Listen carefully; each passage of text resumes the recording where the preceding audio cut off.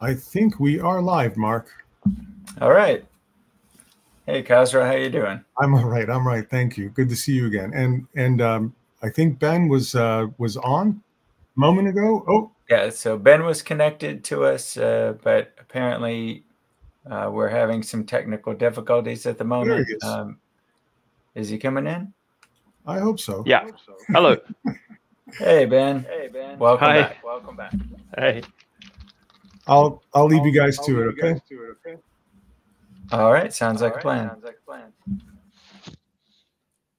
Hey, Ben, I don't know. I'm going to just speak to the world here. I don't know if anybody knows who you are, but you guys are more than welcome to ask questions. This is going to be very casual. Ben and I are just going to talk like we are hanging out at San Diego Comic Con, which we did, in fact, earlier in the year. We're going to talk about Ben's career a bit, influences, and then let you guys ask any questions that you might have.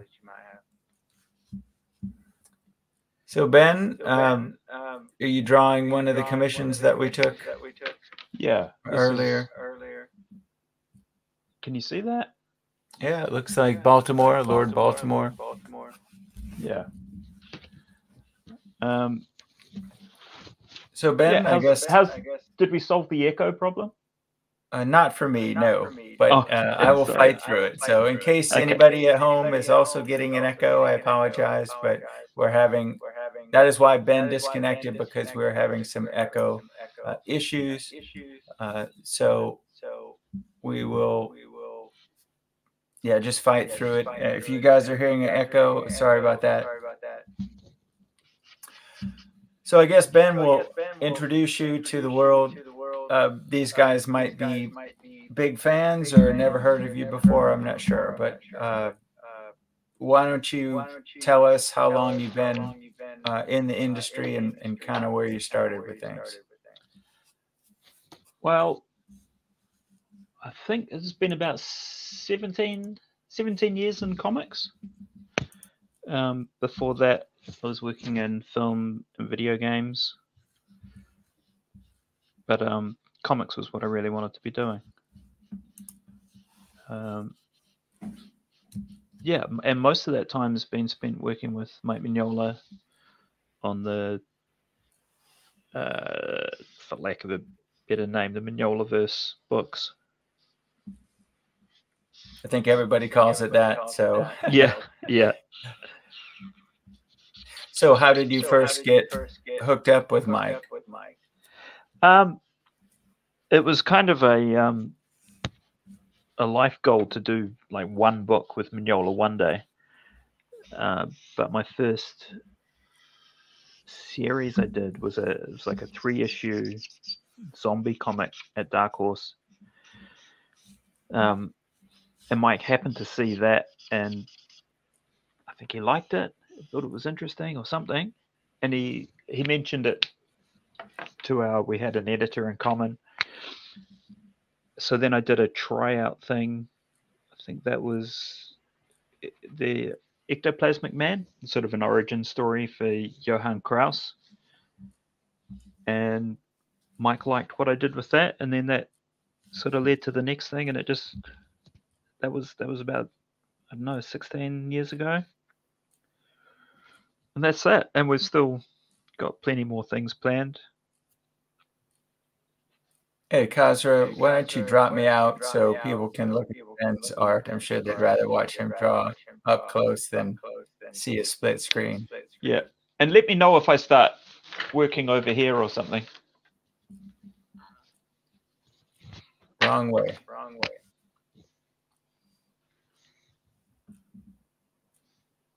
So you working on A3 right now? This is A4.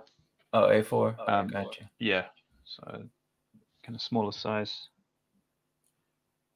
And so you did Johann story, and then next thing you know, they're feeding you more work. Yeah. So then the next thing was, well, then it was straight into Witchfinder. And then and Mike liked what I did on that, and then led straight into Baltimore, which is a different universe from Hellboy, but similar kind of fun supernatural stuff. So how many years have you been drawing in the Magnolia-verse now? I'm not sure. I think it's about 16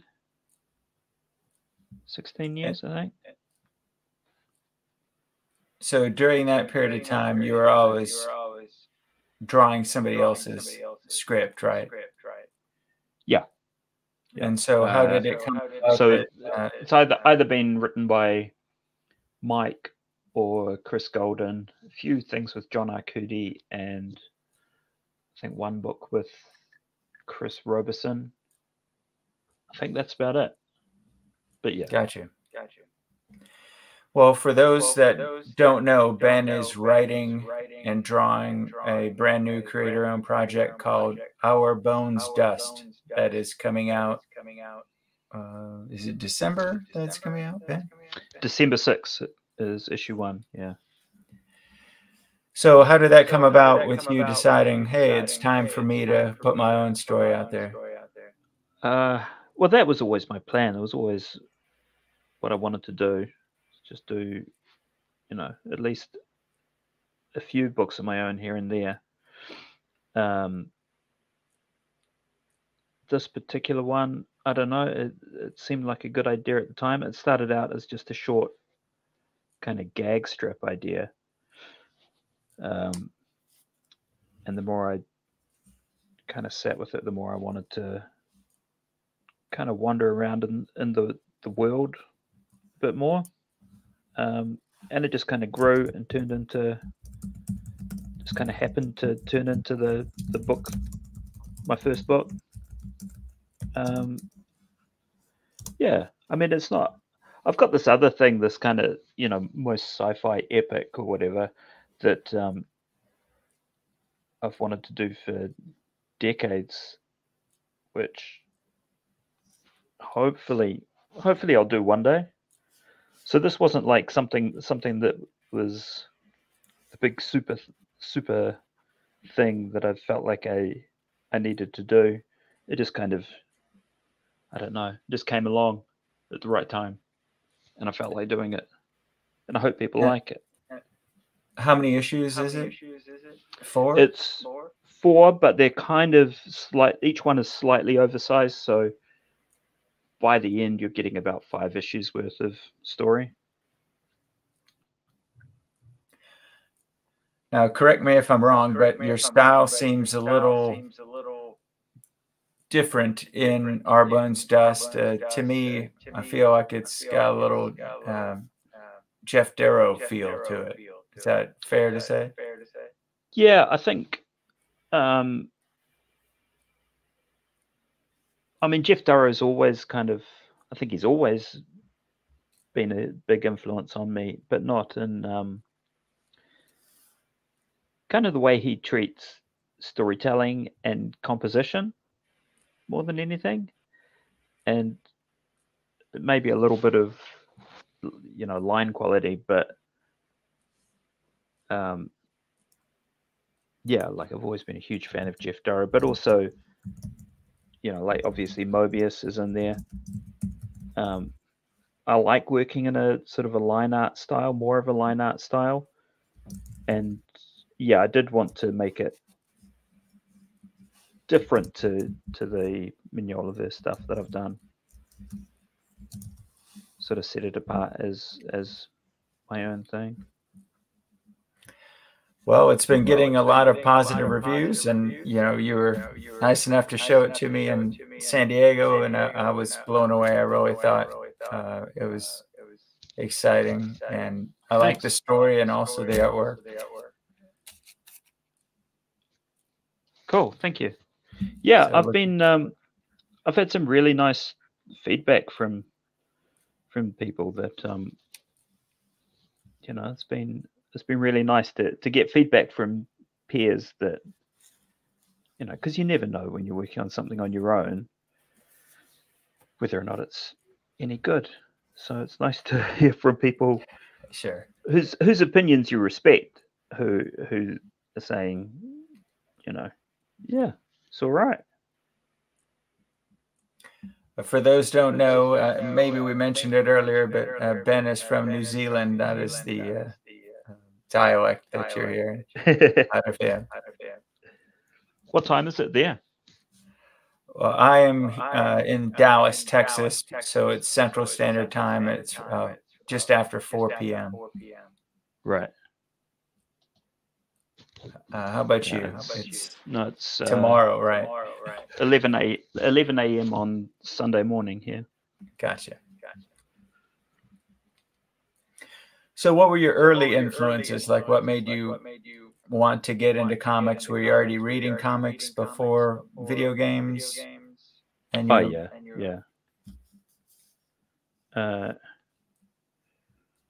I don't know. In New Zealand, we always had a really nice mixture of, you'd get English comics on the shelves, bookshops. You'd get like 2000 AD would be sitting on a bookshelf next to Superman. So that was that kind of stuff was always around. So yeah, I was always more into that kind of thing, like European comics.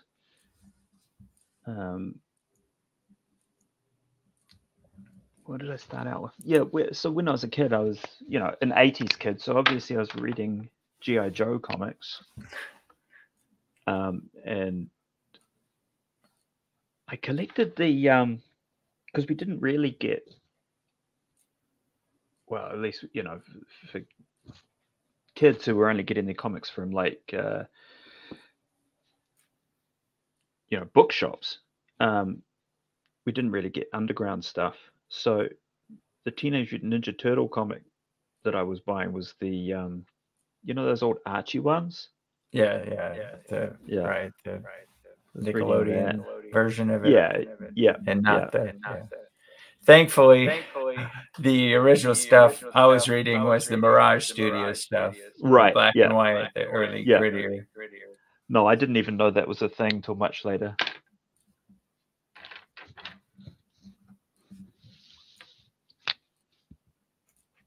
But then I discovered an actual comic shop in Auckland, in New Zealand, which, like, I didn't see my first comic shop till I was about 12 or something. So then I started to discover lots more interesting stuff. We've got a quick question here. They're noticing you're working, pen and ink. They're asking if you ever use brushwork as well. No, I could never make a brushwork for inking, but I have, done a bit of it, a little bit of stuff with Gotcha. A dip pen. So what are you using right now? Some of the pens I use, kind of mimic. Gotcha. Brush tip.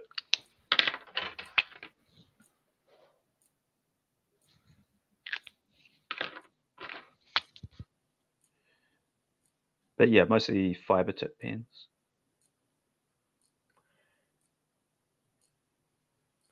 So were you always creative as a kid? Is that kind of how that led you to want to start drawing comic books?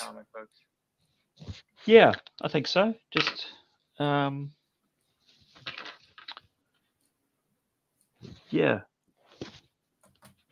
just that thing of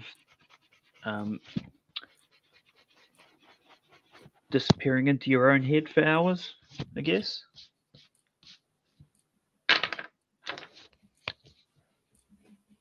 And I knew this when I was young. I knew this older kid who he was into Dungeons and Dragons, and so going to his house was always this exciting thing because he had this beautiful desk set up with all his paints, and you know, is really, really skilled at painting those little tiny miniatures. Yeah. And I was obsessed with the whole idea of this little space that he had set up, this crafty little space that always stunk of those paints. I just thought that would be the coolest way imaginable to spend your whole life, sitting in a little space like that. Speaking of, you're good friends with a lot of people that do that professionally at Weta, right? Yeah. Excuse me. I ended up there for I was there for a while on Lord of the Rings. So what were you doing for that? Initially, I worked on storyboards back when it was only going to be 2 films.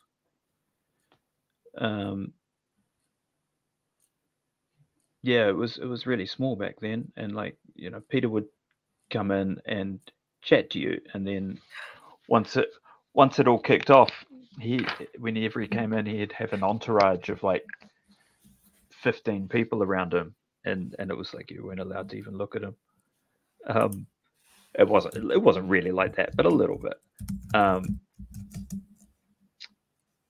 So I was on storyboards for a couple months, and then after that, I was in the workshop, Weta workshop, just doing really boring stuff like hammering leather and dyeing leather and gluing and painting stuff. Working on leather. Yeah. So it was,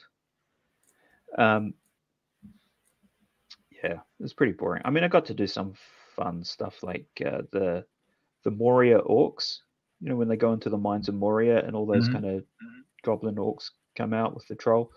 So they were all, their armor was all sculpted around my body cast, because I was a smoker and I was in my early 20s, so I was skinny as a rake. I think that's and I designed the armor for an orc character that was cut from the final film. So those are kind of my only real claims to fame on that. That's funny. So yeah, so eventually I realized that I was completely miserable because I was hammering leather and gluing things, and it wasn't really in my plan. So I thought I'd leave, and it worked out.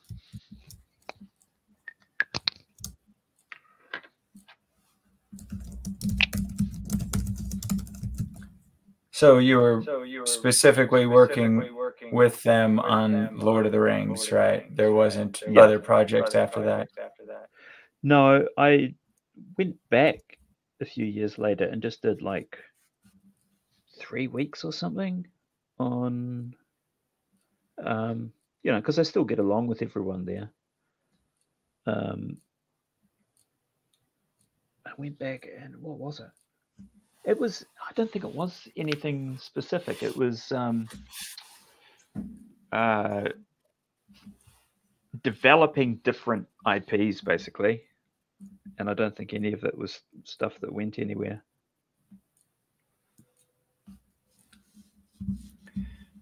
So we were talking about Our Bones stuff, and that you're writing that.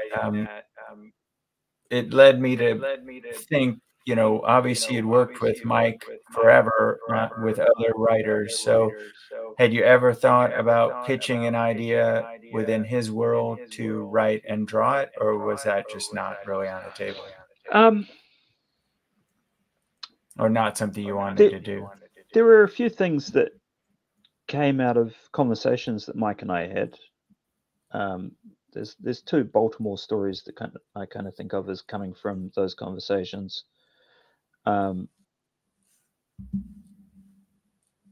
But yeah, no, it's kind of, I don't know what I'm allowed to say, but Fair enough. things are going to be different moving forward. Right. Now, you and Mike are working on a project after Our Bones Dust once you complete that, right? Yeah, well, I'm in the middle of a another Mignolaverse story, but then after that, there's a different thing which nothing's been said about yet. So I have to. Okay. Yeah. I thought that was somewhat public information, so that isn't public information. I can stop talking about it now. Yeah. Okay. Yeah. Fair enough. But there's a tease. Yep. For those not in the know, now you can start keeping an eye open in the future. Yeah. For Ben and Mike to do something together. Yeah, something. So you've drawn your fair share of Magnolaverse characters. Do you have a least favorite or a most favorite character to draw? I've got most favorites. I don't think I can have a least favorite because it's all, it's drawing comics. So it's whenever I'm feeling shitty about my job, I try to remind myself I'm being an asshole because it's drawing comics for a job. So you don't really, I don't think you get to be grumpy about it. But yeah, like I think Koshchei and Frankenstein are the ones I feel closest to, enjoy drawing the most. Well, it seems like with Koshchei, in my opinion, your style just continued to, I don't know the right word to say, but to me, it's some of your best stuff. Like you really Thank you. went from being very good to, I don't know, just the next level. Thanks. I love the detail of him killing the crab, and just there seems to be so much going on, but in a good way. Yeah, I'm worried about that because I just realized recently, since San Diego, that I've been inking Half Blind for the last 2 years. Oh yeah. So the fact that everyone really loves Koshchei and I was partially blind inking it is kind of a worry. Hopefully you're doing something about that. Yeah, I because it crept up on me. I didn't realize it was I needed glasses until like just a few months ago. So that's new. Mostly working for up close, I'm guessing, not far away. Yeah, kind of like reading glasses. But yeah, so I need it for inking anything now. So we're getting some positive feedback from the crowd here. I'm sure you can't read anything since you're drawing, but Mr. Underhill's stating that Ben's quiet pages are so good too. And Brent MCD is saying he loves Koshchei, that Ben's version of Frankenstein is awesome as well. Cool, thank you. So some love coming in.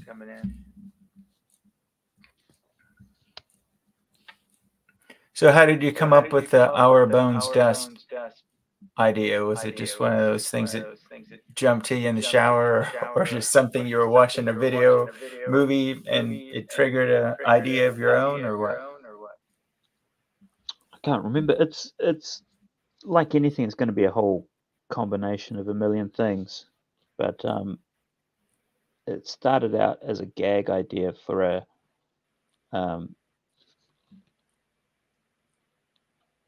kid, like a sort of a kid Conan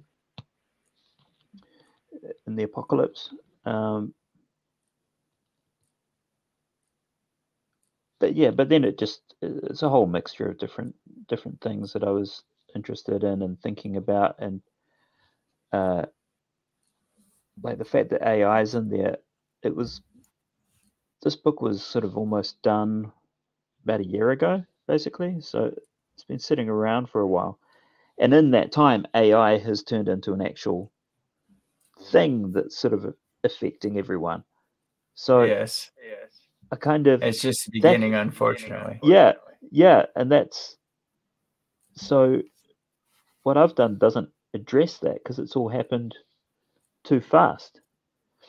But it was based on stuff that I was reading about it, a few years ago.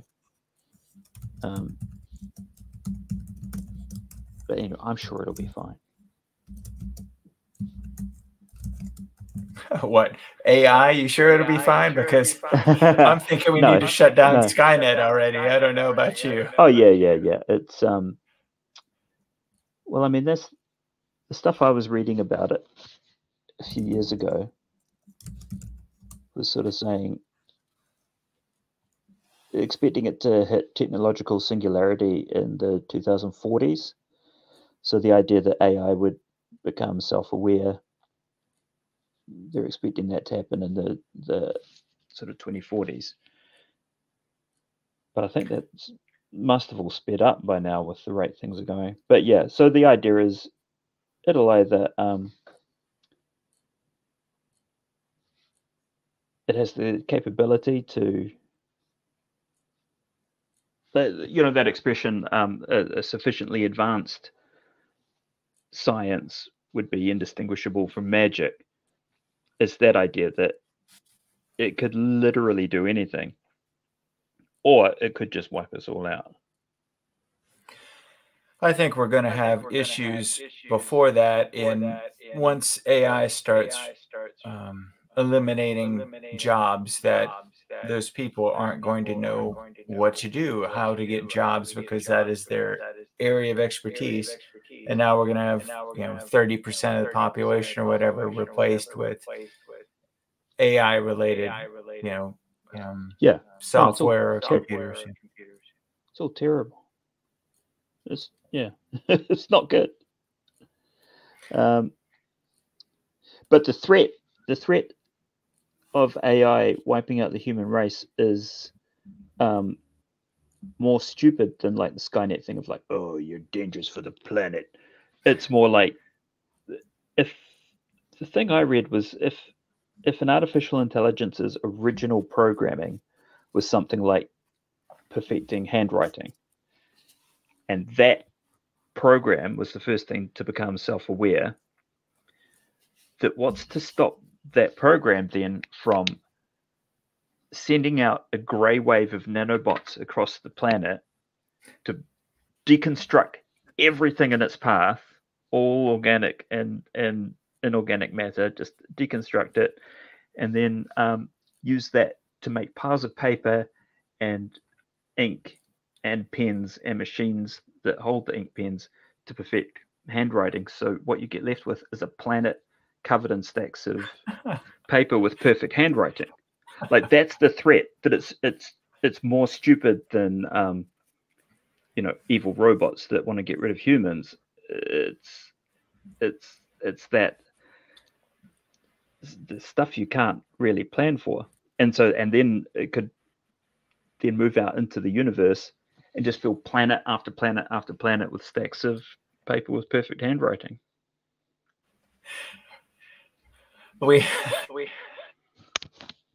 That's hilarious.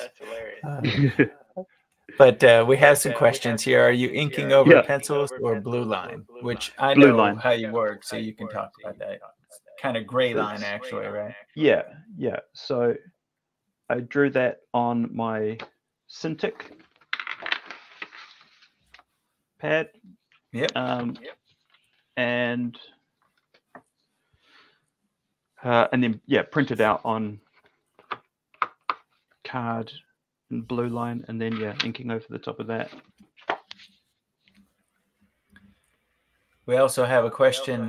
Do you have a dream character owned by somebody else that you would have loved to have worked on? I'm not sure. I'll probably think of something later. I don't know. There's a few characters around that I'd love to have a go at. So were you always more sci-fi and 2000 AD kind of stuff as opposed to superheroes, or did you ever read or enjoy that stuff as well? The only superhero stuff I've really enjoyed was stuff where it was like an artist I really liked. I still have a slight kind of confused dad thing about superheroes. So what were some artists that you liked? I don't know if you can think and draw. I know. Yeah. You mean artists that have drawn superhero stuff that I like? Well, just obviously either that or just in general, like once you started getting into comics professionally, did you see other guys' stuff that made you rethink the way you work or just influenced how you work?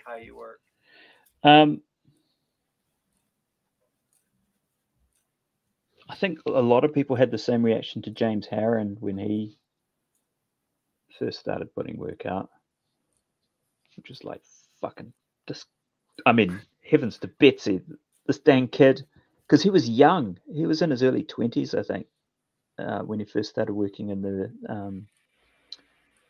on the Mignola stuff. And I remember raving to the editor about him and just sort of saying, I don't know if you'll be able to keep him, because and the editor at the time didn't see it because he was a goof. But yeah, I think James Harren had that effect on a lot of people and made people worry about their jobs. But that something like that doesn't come along all the time. I mean, a lot of the artists I like now that I'm obsessed with are still the artists I was obsessed with like in the early 90s. It's kind of the same people. And who are some of those? Mignola and Jeff Darrow, Otomo.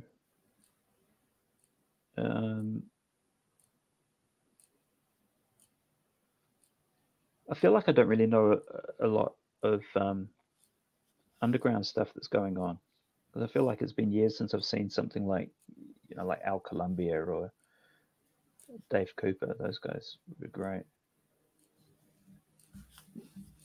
Or I might just be waffling. I might not even be concentrating.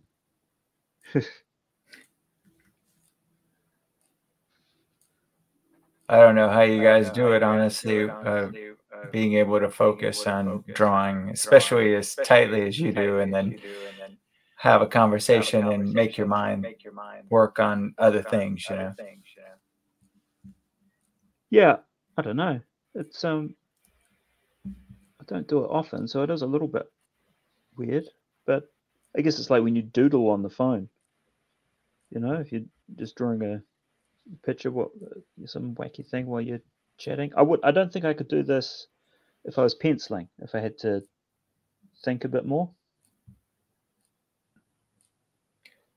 So when you are working, what are you typically doing? Listening to music or watching videos on another screen? Yeah, a bit of both, or audiobooks. Okay. Yeah, audiobooks or podcast.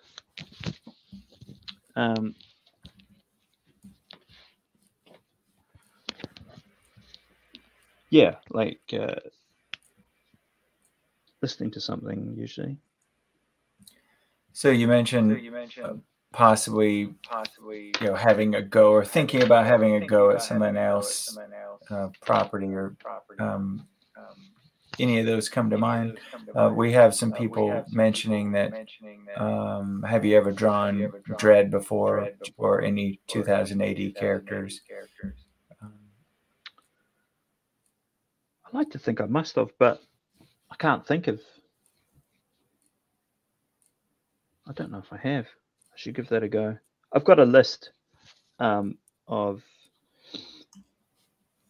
like character pinups actually every couple of years I write out a list of characters, and Judge Dredd or Mean Machine are always on the list, but I usually don't get around to it. I was thinking the other day that might be a good way to do commissions, is to put out a list of characters, like a reverse commission list. So here's the characters I'm going to draw. Who wants which one? Yeah, well, I mean, if it's something you really want to do, obviously, in my experience, that means you're going to do your best work. So anybody interested in those characters, I would think, would jump at that. Yeah.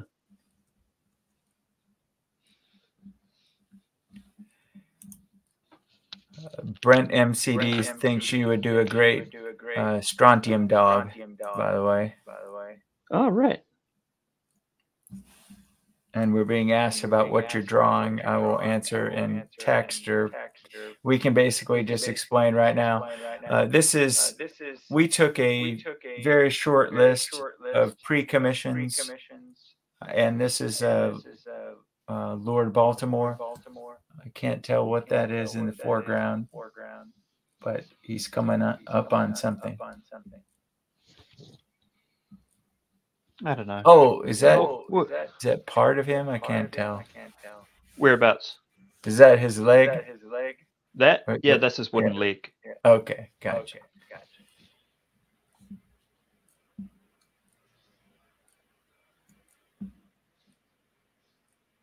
Now, Baltimore was already done, right? That was an existing character when you came in to that, or was that something that you helped put together? Well, there wasn't any comics of Baltimore at that point. Okay. It was a novel, and so they got me into do the comics of the character.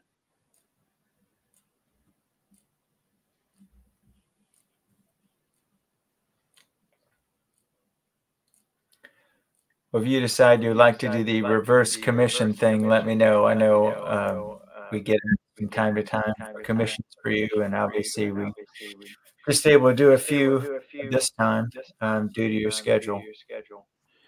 Yeah, I've been surprised how much time gets taken up with getting my own thing out. It is quite different to work for hire stuff. There is a lot more you need to be doing. Right, with you writing it, and then also, I'm guessing having to do some publicity, get the word out. Yeah, just managing, like print files and all that kind of stuff. It's not something you have to worry about when you just draw it and send it in. Now, did you have an editor on this project? No, I had a really close friend who is actually called Kelly Sheehan, who's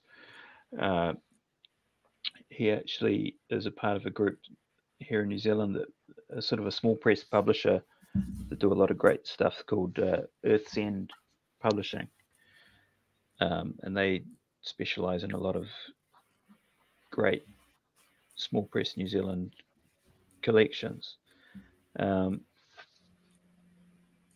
he was really valuable as someone to basically bounce stuff off of. So I was constantly talking to him about it.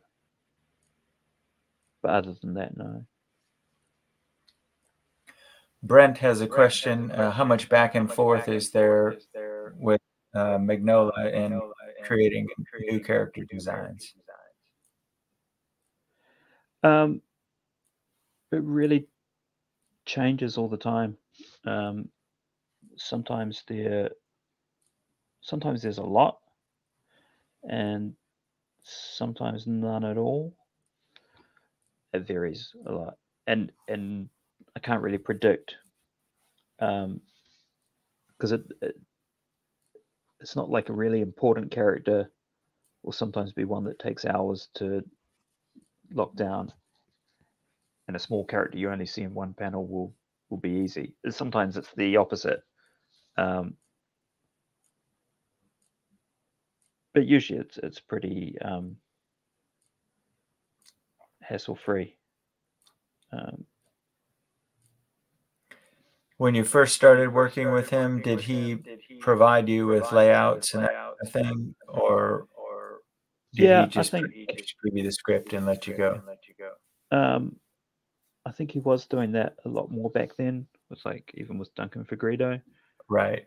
Yeah, I worked with Duncan, so that's why I asked, because I'm familiar with him doing that a lot with people, at least a while back. I'm not sure how he does now. Yeah, he used to. Even now, he might send. Sometimes it's just easier for him to explain something by sending a quick sketch of the layout. So I think even in Koshchei and Hal, there might have been 1 or 2 pages where he sent a sketch along for it.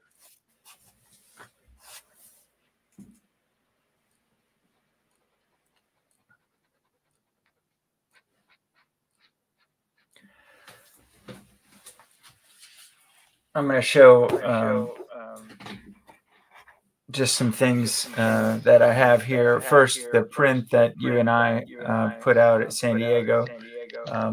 We can talk about that for a second, and you can explain kind of where this image comes from. So I'm just manually showing it on the screen. This is a print that Ben and I put out at San Diego.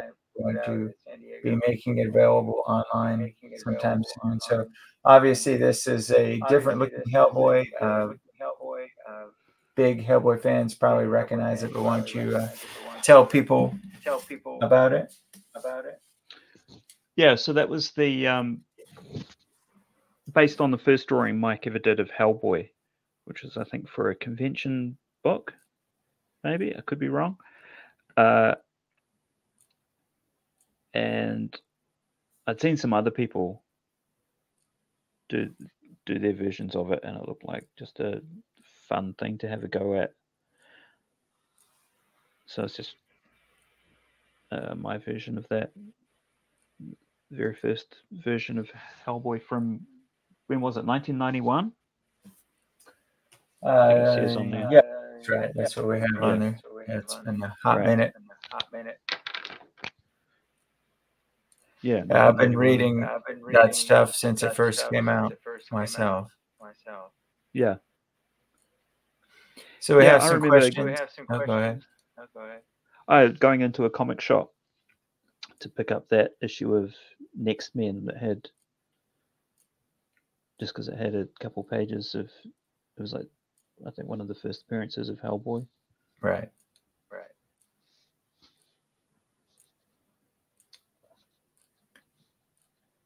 So we have David Jacoy is asking, have you been to any of the countries where Lord Baltimore travels through, or was it all reference?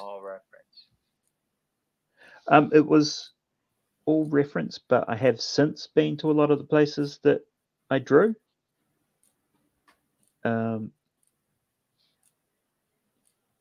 Which, that's nice. I probably got it wrong. It's supposed to be sort of a fantasy version of the real world. But yeah, it is cool going and standing in places that I've drawn for some of these books. With you living in New Zealand, were you able to use your own countryside a lot as reference for your drawings at all? Yeah, I think I did. I can't think of anything specific, but I know I would have do use a lot.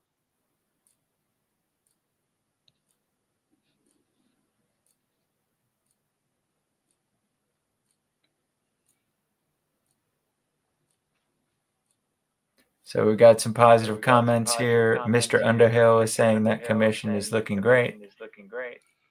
And Josh Flanders, man, I've been such a fan of Ben's work for years on all of the Magnolaverse books. Awesome, thanks.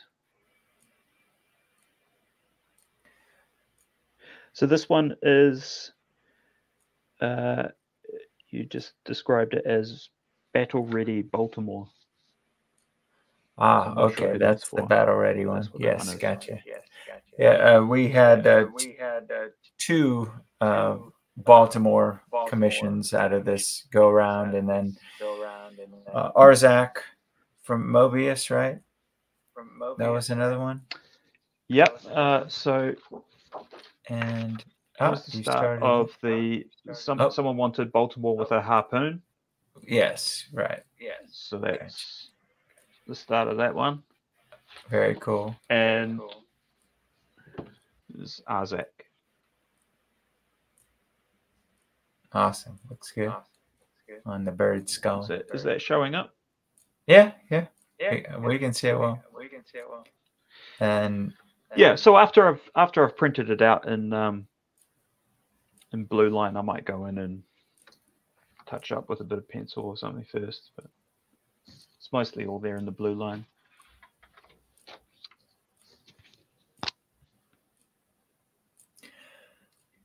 I don't know that you've ever sat down and timed yourself, but any idea how long it takes you to do a piece like this? No idea. Or a page for... I know that the inking's going slower. Right, because you're talking. Yeah. But I think I did, I don't know, working pretty slowly. I think I penciled these all three in about 2 days with lots of interruptions. So, yeah. We've got a question from Mr. Underhill. Have you seen the promo image for the Walking Dead spinoff that looks just like a Baltimore image? No. No, I haven't either. What's it called? I am not sure, to be honest with you. I'm not sure if they're talking about the one that features Daryl or if there's another spinoff. I haven't watched anything other than the main one.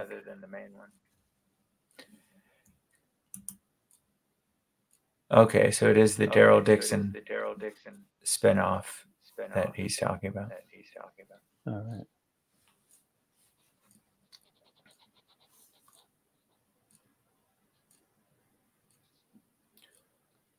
So Mike, I'm not sure how to pronounce your name. Cichy says beautiful. I think he is our Arzak customer, actually. Oh, okay. Cool.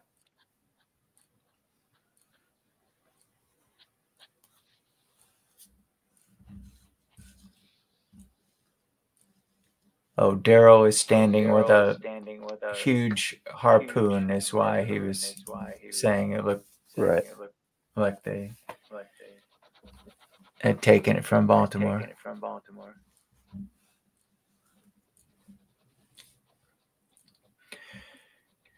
I'm assuming the projects we've talked about are what you're going to be doing for the foreseeable future. You don't have any other BBRD related projects on your schedule? No, I have a 3-issue thing I'm doing at the moment, which is still semi. It's not Koshche, but I think it will end up being collected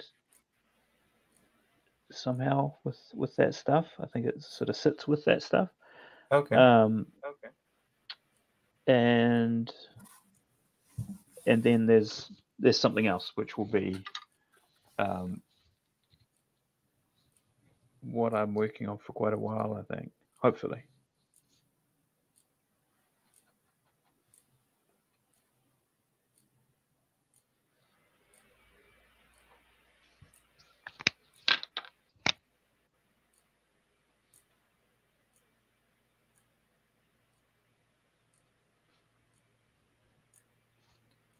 So stylistically, how do you think you came about with the way you draw things? Like, did you just come up with it on your own? Did you go to art school or have any formal lessons? I went to it wasn't. I don't think it was an art school. It was more like a technical institute.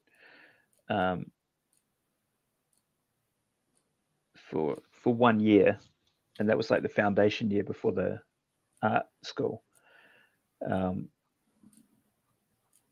in New Zealand, like I really thought I was going to go along and I was going to get taught, by these great masters and get taught oil painting and all of that kind of stuff. But it was more cutting colored shapes out of cardboard and they were more trying to steer everyone to modern art because they thought that was more valid.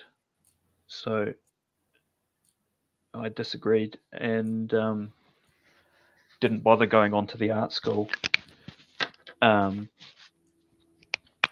decided to be self-taught. But I also had a good mentor quite young, an artist called Martin Eamon, who's a New Zealand artist that he did some Lobo stuff. He did a series called White Trash. He did a great comic with Lobo versus Deadman. And then he did a bunch of covers for Verotic. So he was sort of a mentor. I used to, in high school, after school, I'd bus into town for an hour just to go and hang out with him in his studio. And he was someone who was just really bright and had a lot of sensible information to share about comics and drawing comics as a job and being professional and all that kind of stuff. So he influenced me a lot, and for years I was just trying to copy him, really. How did you first meet him? Oh, I was. He came into a comic shop. I was working in a comic shop, and his studio was just around the corner.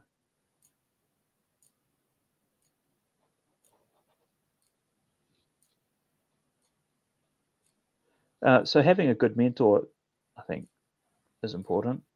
I think that can help a lot.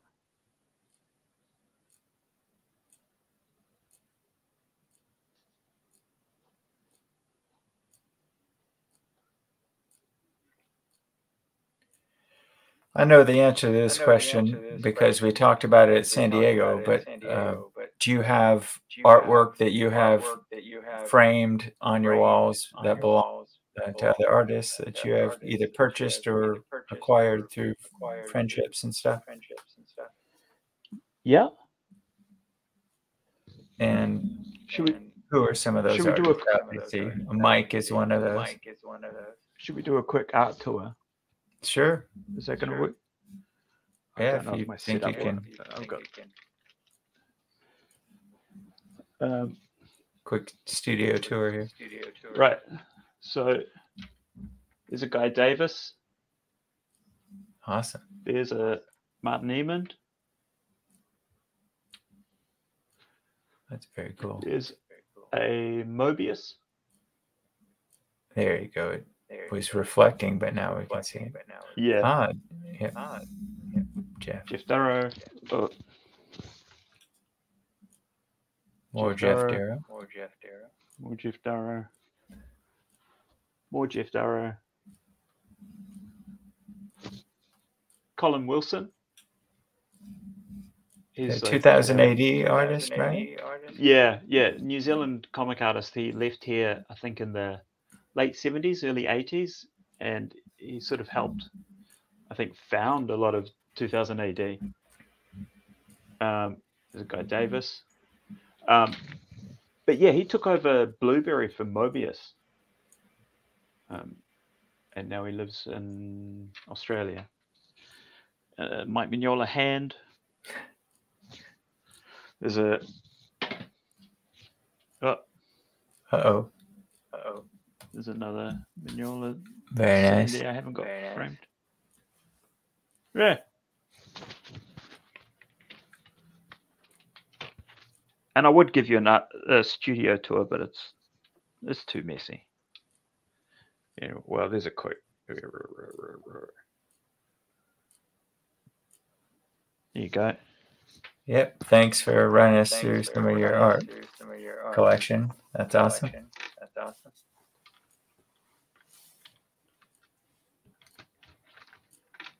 I assume you've met Jeff before. Yes. No. Yeah. As a fan, and we've chatted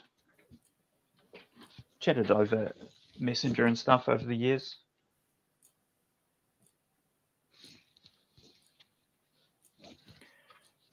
Mr. Underhill asked what was in the hand that Mignola drew. Was it dog?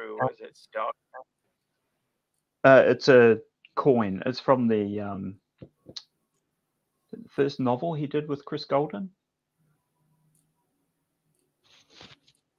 I brought it off Christine at San Diego in 1997. It was $25. Yes. His rate's gone up just a little bit since then, but with good reason. Yeah.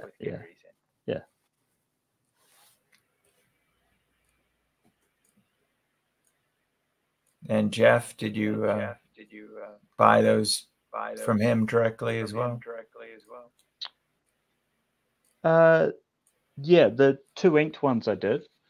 The pencil one was a art swap with someone, because having something from Hard Boiled was sort of a grail thing.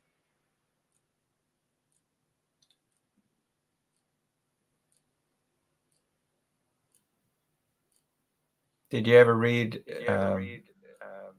any Miller Sin City stuff? Obviously, Miller wrote that with Darrow. So.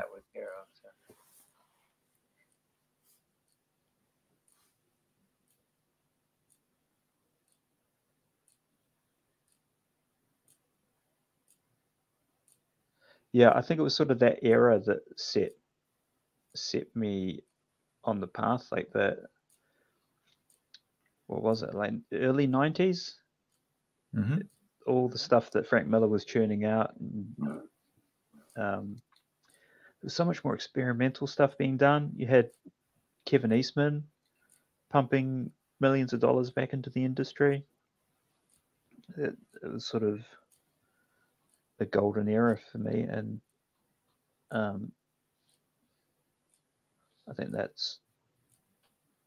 think being from that era is sort of what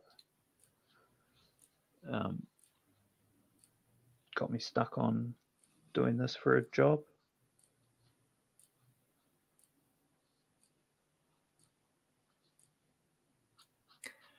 Well, it looks like we have a limited time left. If anybody has any last minute questions for Ben, I will try to get something in. So Our Bones Dust, I guess we'll close with that. The first issue, as the final order cutoff already occurred, I know I put in my number in my shop. Couldn't remember if it closed already. Yeah, final order cutoff has been, but if you haven't asked for it at your comic shop, I think I know Image will be paying attention to sort of reorders. So if you haven't ordered it, then still, talk to your local comic shop, I think. Yeah, I know I'll have some extra copies here in Dallas if anybody wants to come by or can't get a copy, you can reach out to me. Cool. Looking forward to seeing it in print. So getting lots of comments of people appreciating us being on. Cool. I hope I didn't just I have no idea what I've said. I hope it wasn't Oh, just well. nonsense. It was probably just nonsense. Well, appreciate everybody listening to us go on. And if you're interested in it, any of Ben's artwork, we have it in his gallery for sale on splashpageart.com. So thanks, guys. I think we are on borrowed time at this point. So Cool. Okay. Kaja, Well, whatever once these are done, we'll put them up on social media and things for people to see. Yep. Yeah, that one's looking pretty close there. So yeah, that's awesome. Thanks for sharing that with us, Ben. And obviously, we'll talk real soon. Awesome. Thanks, everyone. All right. Thank you, guys.